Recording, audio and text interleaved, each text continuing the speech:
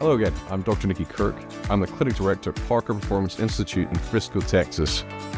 About a month ago, I had the privilege of speaking at NeuroCon, and we spoke about the use of blood flow restriction training as a tool that we use in dysautonomia rehabilitation.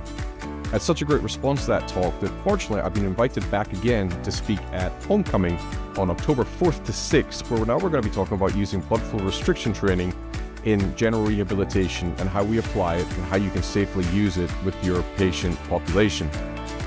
In addition to that, I'm going to be there all weekend to converse, to meet with people, to network, and discuss a lot of the great things that we're doing here at PPI. It's going to be great to see everybody back again so soon after NeuroCon, and I'm sure this one is going to be another great event. Thank you.